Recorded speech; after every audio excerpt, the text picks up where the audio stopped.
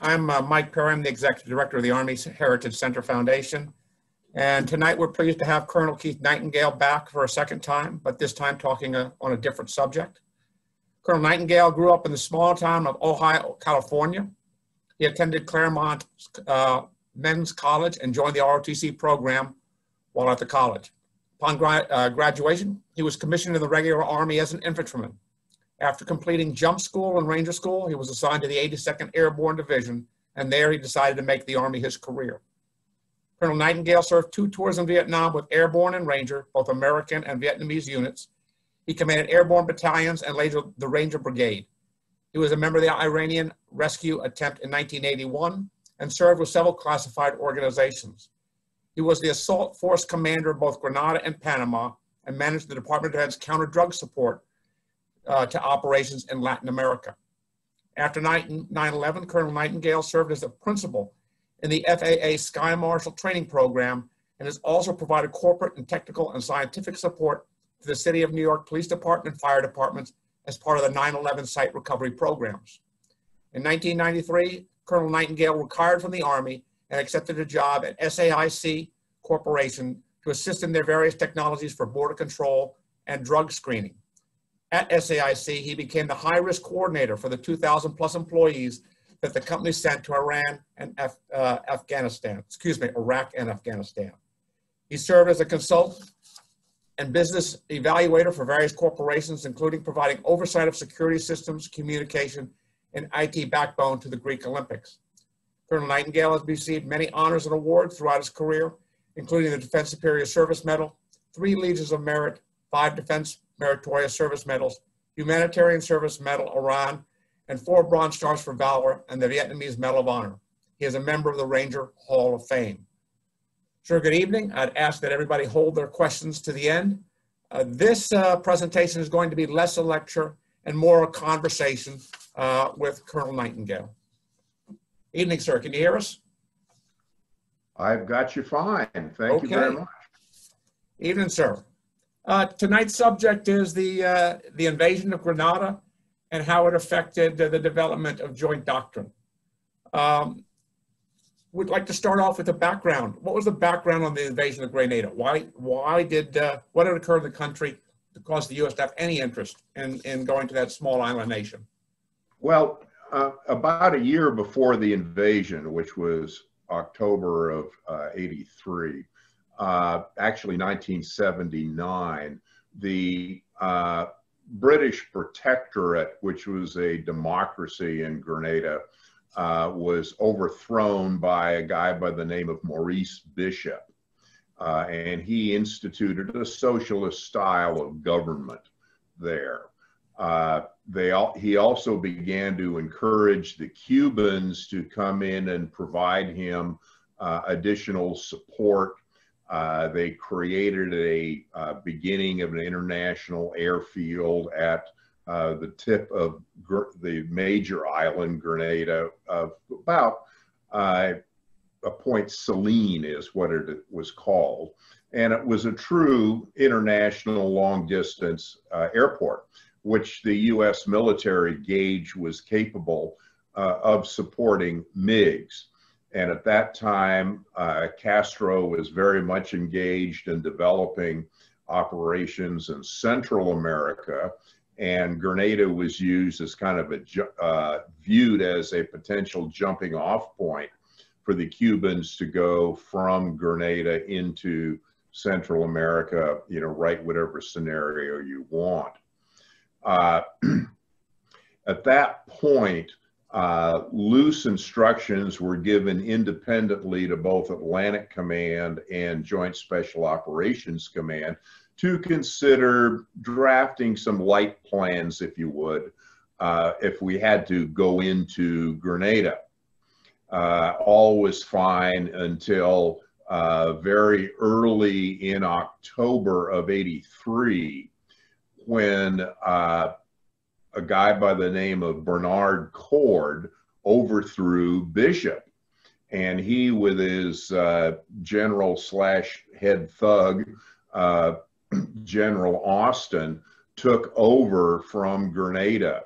and from the bishop government. And at that point, they began to sequester the U.S. Medical school personnel that were there.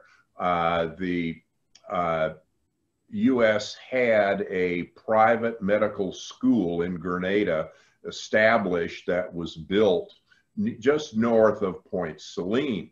And this attracted a lot of expat U.S. and others for med school. Cord put all of these people under basically house arrest and curfew.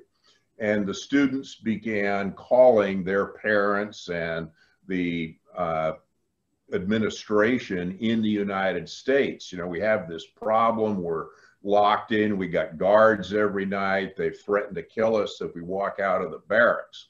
And so this became quite a point within the State Department. The president of the medical school had gone to Connecticut for a fundraising, and he was in constant contact with the students and with State Department, but State did not inform defense of any of these, of this particular conduit or intelligence other than in the grossest sense. And then the Beirut bombing took place where the Marine barracks were destroyed, 200 plus Marines. And this was sort of a perfect storm for Reagan. He had the students in danger in Grenada, and then he had the Beirut Marine barracks blown up. And at that point, he, through the JCS, General Vesey, the chairman, they issued directives for LANTCOM and JSOC to begin serious planning. And this was probably 2 weeks before the actual invasion, just to give you an idea of the compressed timeline. Well, how compressed was that timeline? Excuse me, say again? How compressed was that timeline? Well, I'll give you, I'll just use my cheat sheet here. Bishop was overthrown by Cord and Austin on the 12th of October. On the 13th of October, serious planning began with the first time additions of 18th Airborne Corps and 82nd Airborne Division, all now to be mixed in together beginning on the 13th of October. The troops in the 82nd, my units included, weren't really informed that we were going to do something until about the 20th of October. We had no planning, no maps, no nothing. On the 23rd, Reagan actually approved the invasion, and this was concurrent with the Beirut bombing in the barracks. The invasion took place on the 25th of October. So you can see how compressed that was. There was roughly 2 weeks where JSOC and LANTCOM were introduced to each other. And then 18th Airborne Corps was added into the mix. The G3 of the 82nd finally joined the planning program about 7 days before the invasion itself. And the concept at this time, because of the confusion, was to keep it most simple. Marines would land in the north and seize the northern portion of the island and Pearl's airfield and the larger northern island called Carriacou.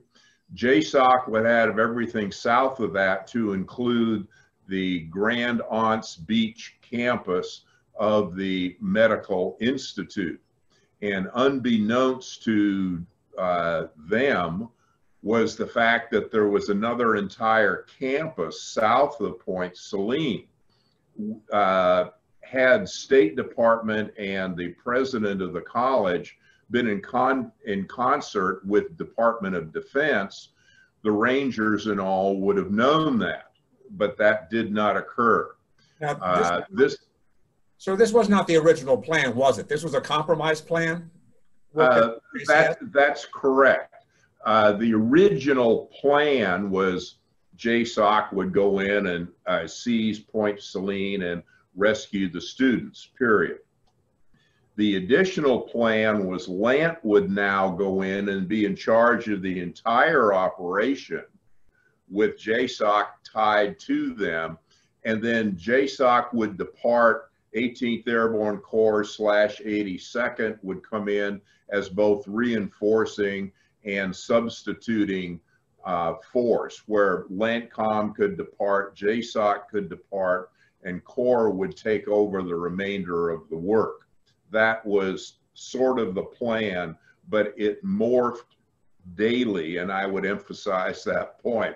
There was no solid plan going in. It was very clear to us that there was a lot to be sorted out on the ground once we got there, and those basically were instructions. Show up, you'll get instructions. That's not a good way to plan, is it? No. Well, not at that level, certainly. At the infantry task force level, you can deal with it. But at the larger level, no, it was there were major issues that immediately became apparent. There was no joint CEOI. We didn't know how to talk to each other. Marine ground could not talk to Ranger ground. Satellite communication was the only one on the command net, and that became very crowded in a hurry. Army aviation could not land on Navy ships. There was no plan for that. They couldn't talk to each other. There was no handoff plan between the Rangers and the 82nd. That was just sorted out on the ground essentially between Colonel Taylor, the Ranger Force Commander, Jack Hamilton, the initial second of the 325 support commander, and General Trobaugh. So there was a number of major issues, not the least of which was the lack of intelligence and the lack of maps. I mean, we went into Grenada with black and white maps, shell overprints, and anything 18th Airborne Corps could magic up from their resources. So you were a battalion commander of the 2nd Battalion, 505th Infantry at the time. How much were you aware of the planning, and were you involved in the planning development at all? Well, I had an edge in that before I took over command of the 2505, I was in the operational aspects of JSOC and our operational office in DesOps, Pentagon. So I had a little bit of understanding what was going on before I showed up. Because of my clearances, I was liaisoning back and forth between JSOC and the division and monitoring the initial conversations. But from a vanilla viewpoint, the 82nd really was not even aware it was going to Grenada until about 5 days before the initial battalion deployed. How did it affect the logistical planning? The logistical planning? Yes. Was there any? Well, an oxymoron at that point. You went in with what was in your rucksack. Understanding at Green Ramp at Fort Bragg, it was like literally maybe 20, it was averaging 20 degrees, and it got down to 0 the evening we were at Green Ramp. So everybody had on their chemical protective overgarments. Everything that was warm that could be found was worn, and the troops overloaded. I mean, we knew we were going to Grenada, a tropical place. Well, what do we need to take? Well, there was no real definition. What's our basic load going to be? Well, we'll just take what's the standard basic load and sort it out from there. So the troops went through the ASP and they got loaded up with their real basic load for planning. But we had no real jungle capacity, no special, you had no mosquito nets or other kind of jungle-oriented things like we had in Vietnam. was just whatever you got, you packed it, you took it with you. That was the also pre-night vision goggle distribution widely across the force, isn't it? Say again? This is pre-NVG, night vision goggle. That's correct. We had a very few amount of NVGs, and I don't really recall taking them with us to Grenada. So you provided us a bunch of images. What was your battalion mission when you went into the country? Land, talked to the division CP and the brigade commander who had just landed ahead of me, Colonel Scott, 3rd Brigade, and we'll sort it out from there. We landed around midnight. This was the day after the invasion. Raging tropical storm. We hunkered up, and this is where the first major problems began. The airport itself, unbeknownst when the invasion began, could only support a single C-141 at a time. General Trobaugh was given the choice to jump in the division ready force or air land it. He had been told that the Rangers had secured the runway, so he felt that rather than take jump casualties, being very short drop zone on each side of the runway, that he would air land. Well, what that meant was that it took about 45 minutes in the time a single C-141 would land until it took off and the second one could come in. Well, that totally scrambled the Air Force's program, which was predicated on drop aircraft.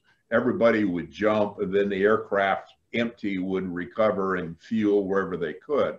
Well, now they had to scramble and go to half a dozen different locations just to set down and refuel. So the whole order of ingress into Grenada was disrupted. You know, a company would land, and then a unit from Corps would land, and then a signal unit would land, and then a Ranger support element would land. It was very incoherent. My entire battalion was not assembled until about 8:30 the following morning. This is from midnight to 8:30 it took to infiltrate my task force. We were then march ordered with all 3 of our battalions, the 1st and 2nd of the 05 and the 1st of the 508, and basically just told to move to the east and start clearing. We split the ground into 3 kind of separate areas of operation for the 3 of the battalions. And then that's where we were for about the first 48 hours. And at that point, we got what I would call a hurry up order from General Vesey, who had visited with General Trobaugh and was very concerned that we weren't clearing the islands rapidly enough so the Marines could evacuate. I was given the mission to redeploy by helicopter to the northeast portion land at Pearls and replace the Marine battalion force led by Ray Smith at Pearls and also Carriacou. So my entire battalion was airlifted up to Pearls. We sent 1 element north to Carriacou to replace Ray's elements there, and they re-embarked. And at that point, we began what I call the normal Grenada operations. If you look at that map, you'll what should strike you is that the only level ground in all of Grenada is that very small road that circumnavigates the island on the seacoast. Everything else is very steep, very rugged jungle. Think of the Nepali coast in Hawaii to give you an idea. Very thick jungle, and interspersed throughout the area are these very small villages, maybe only 1 or 2 houses or 8 or 9 houses. And they're there supporting the nutmeg, the cocoa, and the banana crops that grow essentially wild inside the interior. What we found very quickly was we had a small firefight in Carriacou in one of the supporting islands. There's 8 islands that make up the Grenadian chain. And my battalion had to clear all of those islands to the north.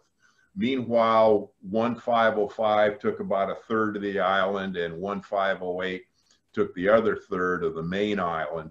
And we started working our way north, with me operating with 1/3 of the northeastern section to secure.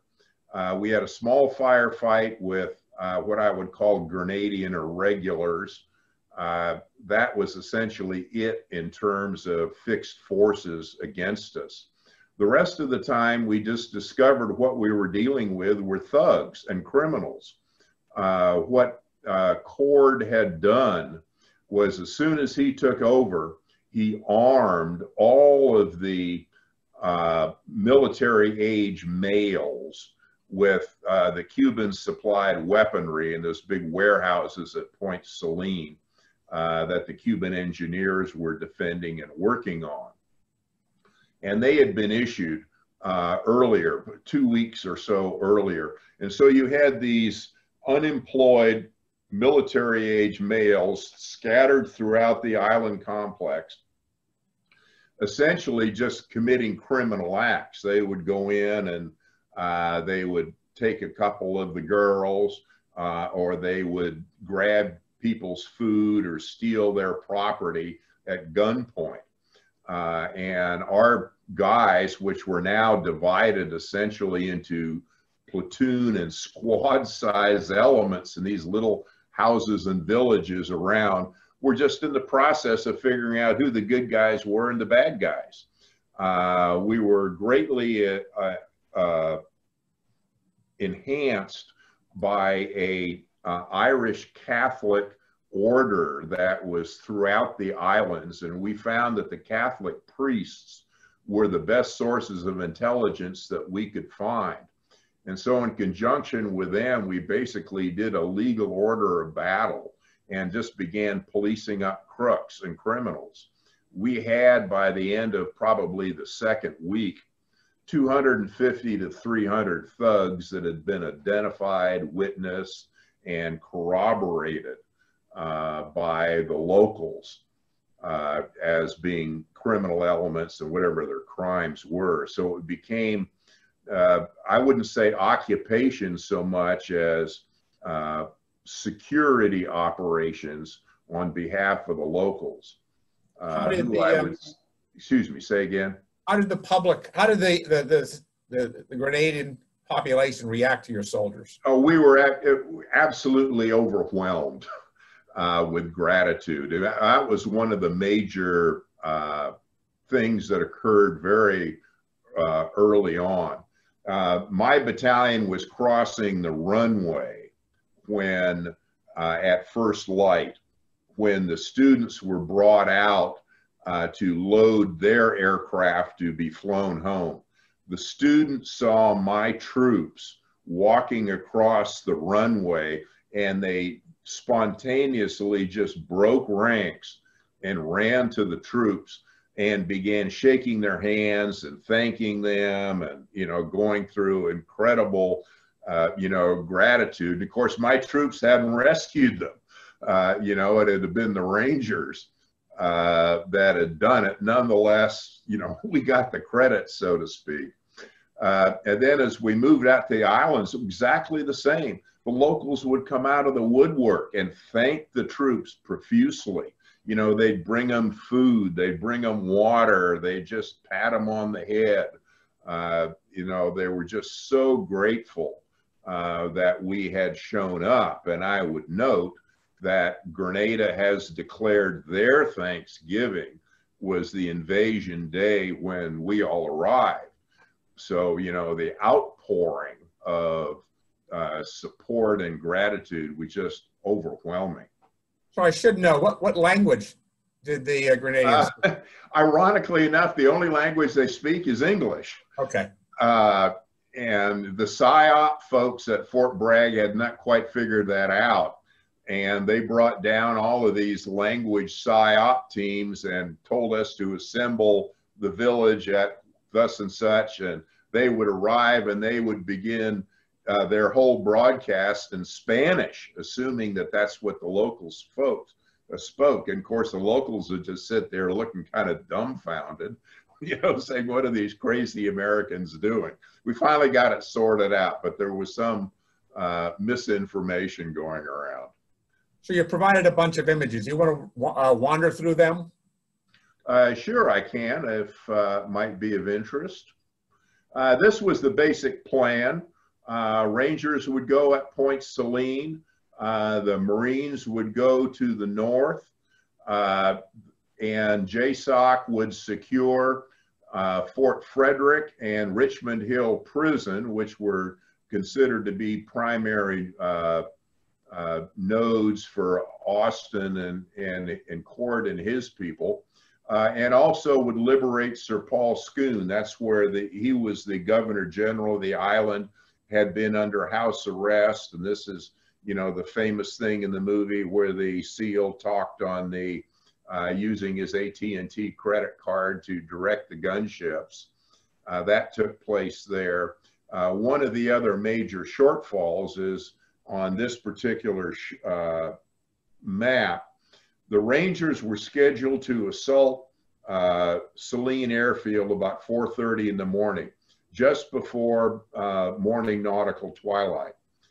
However, the Marines and the Navy did not have what they considered accurate charts of the beaches leading in to their area, and they requested a landing at daylight, like at 8:30, so they could actually make out the shoals.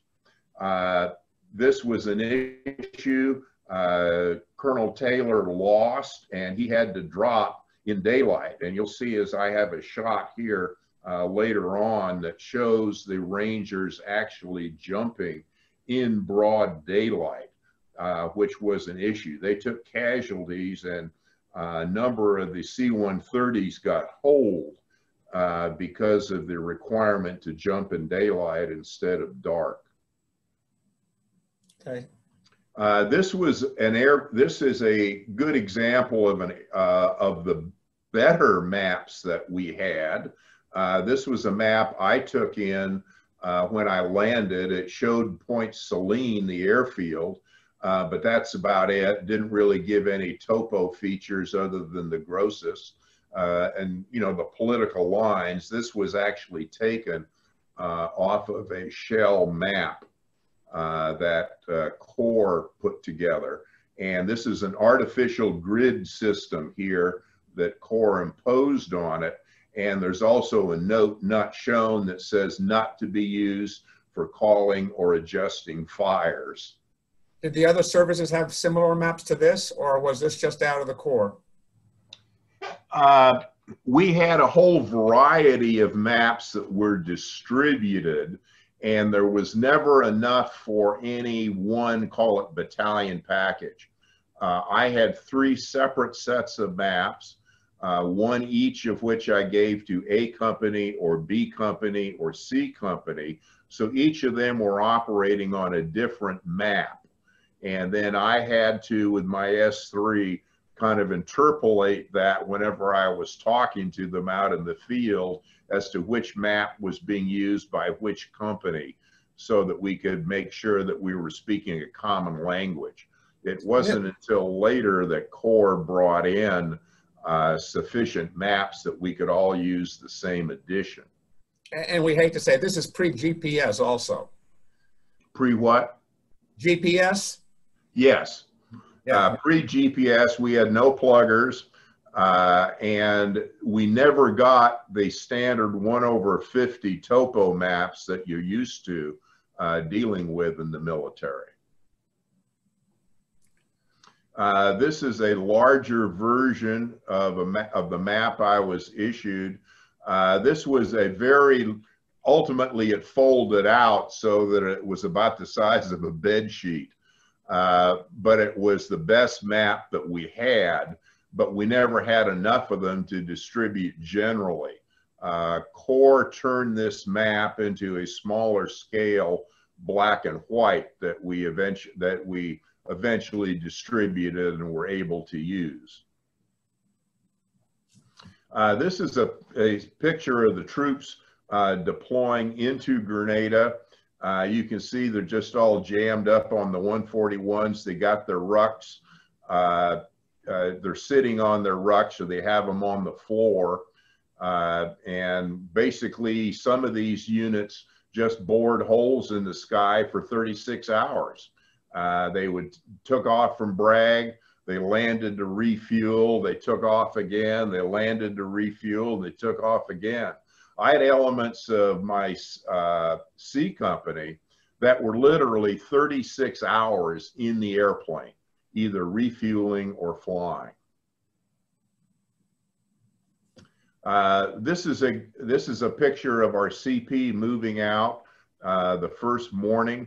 That's the northeast corner of Point Celine, and behind you, you can see just to the left there, the beginning of where the barracks and warehouses were that the Cubans were finally held at. This is a picture I show you, 8:30 in the morning. This is the Ranger Airborne Assault taken by an Instamatic south of the airfield. But you can see it's fully daylight, and those are the Rangers jumping at about 500 feet. What weapons were guarding the airfield? What heavy weapons were on the airfield? There were 2 quad 20s and a dual 50, all of which were manned and active, and finally taken out by a couple of the AC-130s. But 8 of the C-130s were holed significantly. 2 of them were declared non-operational when they returned, I believe, to Barbados, empty. This is a shot of the students lining up behind the 141. The 141 would bring in troops, offload them, and then the students would be onloaded to take off. It was 1 airplane at a time, 45 minutes, a turnaround. How fast were the students evacuated? Day one? The students were rescued. There was quite a firefight. One of the Cobras was shot down, and one of the CH-46s was also shot down at the beach right next to the student billets. They were finally cleared, and the students were brought in around, I'm going to say 8 in the evening of D-Day, and they were beginning to be evacuated in the morning of D+1, if I have my dates correct. They were all gone by the end of D+1. And, here's the shot of the students with one of the 82nd Guards just before they departed. This is a good example of the terrain in Grenada. If you were up in I Corps in Vietnam, it looks very much the same. Rugged hills, just exposed dirt along these very narrow roads, and the cliffs falling off into deep jungle and ravines. And our troops had to figure out what was going on up there. They went into all of this terrain following the trails. We had there was a rumor that the Cubans had a major force in the central area, the Grand Etang. So we were very much concerned about finding them. So the troops went on these recce missions, most of which were squad size. I don't think I operated above platoon after D+3. This is another shot of the terrain. Again, you get an appreciation for it. And there was a climate shock. You know, the troops were back at, this is October, Fort Bragg. It was below freezing. Here it was 98 degrees with almost equal humidity. So, you know, we had hydration issues to deal with, heat exhaustion, acclimatization, but you can just see the nature of the terrain that the guys had to deal with.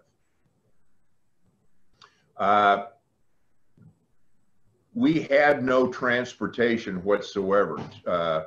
My battalion, along with the others, landed with no wheeled vehicles whatsoever because of the space limitations.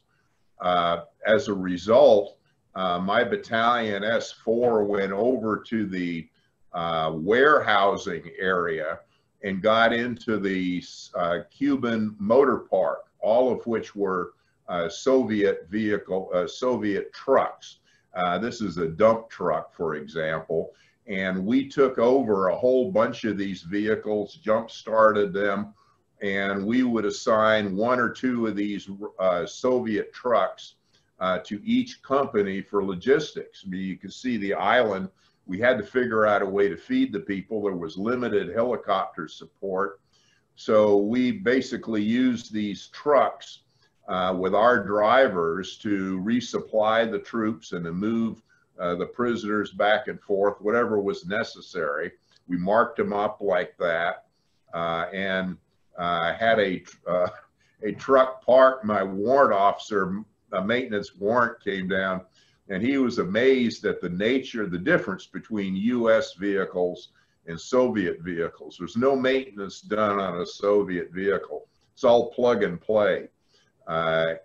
This is a shot of the Cuban POWs in a POW camp that had been created out of the warehousing and the billet areas that they had. After they basically surrendered to the Rangers and Delta on D-Day, they had about 650, as I recall. They were, you know, their weapons were taken away and they were put in a confined space before they too were evacuated via Red Cross aircraft. This is a typical day in Grenada. These are two criminal thugs that were policed up in a village and are being hauled back to central processing to be managed. There was a pretty efficient system developed with the few local police we could find, plus newly arrived Caribbean peacekeeping force personnel and professional IPW teams that were brought in to process these people, create a dossier, if you would, just like the police, and then turn it over to what would become the new Grenadian justice system, which was just being developed. This is my command group, myself on the left, Mike Canavan, my XO, and Bob Porton, our S3. We only knew what we knew. And you'll see that Mike has got one map and Bob Porton has got a second map, and there's also a third map down there on the ground. And we're just trying to sort out what's going on. We had good communications with the PRC-77 with the extended 292 antenna. And I also had a TACSAT with me where I could tie into the Rangers and the other JSOC elements. Was your other battalion the only one with TACSAT, or do the other battalions have them too? Say that again, I'm sorry. Did some of the other units have TACSAT, or was that? Yes, I believe all of the maneuver battalions had one TACSAT and operator. And that's because initially we were intermixed. JSOC was still on the island. The Marines were on the island in the north, and the TACSAT was the only way that we could actually talk to all of the elements that were players, which made it a very crowded net, but we could talk. This is just an example of later newspaper articles and magazine articles that came out about the operation, and this is what we were doing in the island. You see, I'm talking to this one guy. The upper picture is a small firefight with some irregulars out on one of the islands, and it was basically just kind of methodical policing up, moving around, figuring out who's the good guys, who's the bad guys, and getting a taste for the population. This is a shot of General Trobaugh, the division commander, and General Vesey, the chairman, who visited us on D+2. And he basically wanted to get the 82nd up across the island immediately and allow Delta, JSOC, and the Marines to depart the island and have Corps take over the operation, which we rapidly did when the 3rd Brigade began moving across the northern part of the island, replacing the Marines, and 2nd Brigade replaced the JSOC elements. And then eventually 2nd Brigade departed and 3rd Brigade was left. And then that was whittled down to just my task force, reinforced as basically a brigade task force, departing on the 15th of December. This is an example of what would occur when we would move into a village. We would land in the helicopters and the whole village would arrive to greet us. And the troops would get off in their assault mode, and all the locals would come up and begin shaking their hands and kissing them and offering them pineapple, you know, or whatever. It was just a giant love fest. This is the Caribbean Peacekeeping Force, which is somewhat of a misnomer. The Caribbean Federation was made up of all of the various islands in the region: St. Kitts, Nevis, Bequia, a whole bunch of them. And their contribution was police forces. They would send, you know, 3 guys from this island, 6 guys from that island. And the idea was they would eventually supplant the 82nd, and they would create the nucleus of a security force, the Caribbean Peacekeeping Force. And they would then transition Grenada back into a functioning democracy. And we would also turn over all of the prisoners and the dossiers and all to them. I began receiving my load about D+5 at Pearls, and I had them immediately used to secure Pearls Airfield. And then we began putting them in the what had been Grenadian police stations that, of course, were no longer occupied by Grenadian police. Corps had pretty much gotten rid of all of them. My battalion, along with all the other units and engineers we got from Corps, began to rehab the police stations and the schools. And then we brought in these CPF forces, and, you know, 2 or 3 guys running a desk would take over, say, the Grenville police station, and they would begin to work the local situation. Bermuda sent in a retired chief of prisons, and he ran Richmond Hill Prison, and this sort of thing. They just tried to match what had been missing in Grenada with other island forces. Worked out reasonably well. This is a good example of how much the locals loved the troops. This is Thanksgiving Day. And all over the island and all these little mixed villages, the islanders came out and gave food to our troops. You know, we flew in, of course, you know, the turkey and the cranberries and all the US type stuff. And invariably, the local village honcho would come out and he'd say, look, we don't understand anything about your Thanksgiving. We certainly don't understand the food, but we understand Thanksgiving. And our Thanksgiving was when you guys showed up. And the impact of that on our troops was tremendous. I mean, super, super plus and positive. You know, it was really a major awakening for our troops, having, you know, we had just come out of Vietnam and the disgrace of the Army and the lack of pride and all. This did a huge amount to restore the troop pride. And I think it also did the same for the country as a whole, put Vietnam behind us.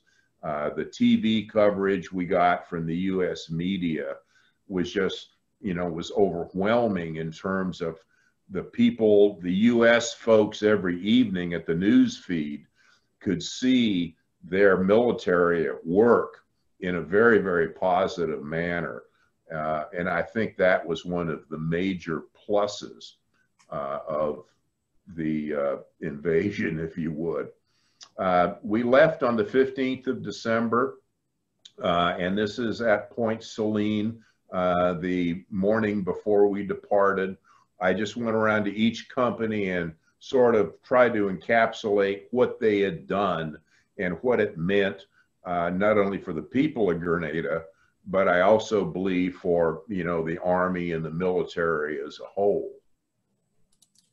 So we, in the title of the talk, we talked about this being an impetus for the development of joint doctrine. Would you like to talk a little bit about that and maybe your involvement? Well, yeah, what the Grenada became a point of investigation for Capitol Hill. They didn't quite understand the confusion. They heard a lot about things that didn't go well. They wanted to know what was going on and why. They had a open sessions where the service chief said, well, you know, we had some minor tweaks to make, no big deal, you know, don't change anything, we'll fix it. Well, then a number of the senators, Nunn and Cohen, got backdoor briefings from some of the principal participants, General Schultes primarily, and began to learn for the first time what kind of a disaster it was in terms of planning and how tenuous it would have been had there been really strong opposition. Well, their staffers then began to do a lot of work and found a lot of errors and programs and lack of interest really within the services in making substantive changes, particularly in the JSOC arena and the classified area. The outgrowth of all this was the Nunn-Cohen amendment and the Goldwater-Nichols joint amendment statutes, forcing the services to finally recognize the necessity of true joint planning and to support JSOC as a much more robust force. And it was that force eventually that brought you Panama, which was a much smoother, well-planned and well-thought-out operation that justified both of those two pieces of legislation. And, you know, Grenada made those happen. So I think in that sense, the disaster was also a positive. Okay. So we got a couple questions here. If you're ready to take some questions. Fire away. Okay, well, the first one is from an unnamed attendee. He says he was very young at the time of the Grenada invasion. I remember thinking at the time that the invasion was ridiculous. Giant country invading a small country. Was it intended to distract from the bad news of the Beirut bombing, or was it two separate operations? They were separate and distinct operations. The force that landed in Grenada was loaded back on, and that force, Ray Smith's element, pressed on to Beirut to reoccupy the barracks and reinforce the Marines that were there. But it wasn't, other than emotionally, a joint program, if you would. The problem in Grenada was the students and the phone calls that they were sending back to their president in Connecticut, and the great concern State Department had for the safety of the students. That was, one issue, plus the overthrow of Bishop and the clear thuggery that was immediately going on. Plus, there was some classified intelligence in regard to the intent of the Cubans, all of which I'm sure weighed on Reagan when he made the decision on the 23rd, we have to go in to save the students and also block the Cubans from getting into Saline. You mentioned what happened to the POWs, that the Red Cross ultimately evacuated most of them. The thugs, did you hear anything what happened to them long term? Yes. The Caribbean Peacekeeping Force built up a rebuilt the Grenadian legal structure, if you would, which was English-based. A number of the judges and lawyers and all that had been basically either in hiding or had exiled themselves when Bishop took over, returned. And the legal structure was fairly quickly reinstated. And a number of trials were held in Grenada with these folks that we had policed up. I can't give you numbers, but I do know that they went on for over 2 years until all of the folks that we had policed up, plus others that came later, were taken care of. So this next question really looks forward a bit. You commanded the assault force in Panama. Highlight some of the changes that you saw in doctrine and in coordination that made the invasion of Panama much more effective. Good. I want to correct, I was not an assault force commander in Panama. I was call it the reconstitution office that came in with them. Slight difference in nuance and force of application. Totally different planning. Blue Spoon, which was the initial internal planning doctrine for op plan for Panama, was done a year plus in advance. The forces were assigned. They knew it well in advance of the actual invasion itself. Many rehearsals were held on light terrain, or actually on the terrain through the jungle school, the 3 lock zones, the airfields. We had extensive reconnaissance by force commanders and intelligence folks throughout the island. We had a complete plan in place well before the actual invasion itself took place. That was planned, it was rehearsed, the parts were all assembled. It was just a very smooth piece of work under General Steiner and Thurman compared to what we had to go through in Grenada. In a sense, it was a maturation of the planning capabilities of our armed forces over that period of time from the invasion of Grenada. Absolutely. You had Joint Special Operations Command under General Downing sitting next to General Steiner and General Thurman at the Quarry Heights Tunnel. You had the conventional forces also being worked, and you had the same J3, if you would, and General Hartzog, who was orchestrating the whole thing, but they were all in one room. They had worked the plans together and they were executing all the plans together. Okay. So anything else you'd like to add in closing? Well, it's ironic, you know, out of Desert One grew Special Ops and capturing Osama bin Laden. The other disaster, JSOC, the other disaster that was suffered by JSOC was Grenada. And it was because of all the planning issues that we had Goldwater-Nichols and Nunn-Cohen, and basically retribution and reconstitution as a result of both Desert One and Grenada brought us where we are today. So even though took place at two totally different times and different circumstances, the confluence is what brought us to where we are today.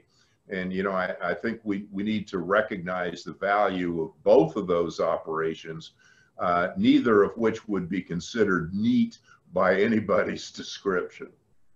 Well, sir, I want to thank you for speaking to us tonight, and hopefully we can chat sometime again in the future. Happy to do so.